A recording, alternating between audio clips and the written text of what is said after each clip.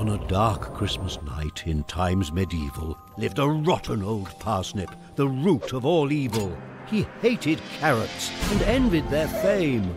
One in particular, you all know his name. Kevin, just in time for dinner. In fact, you are dinner.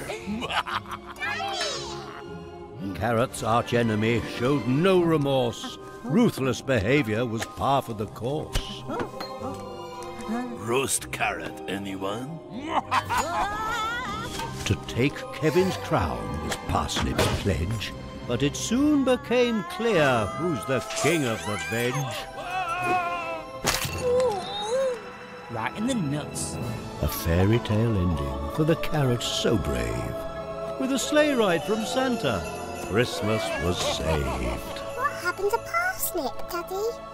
I think he moved further afield.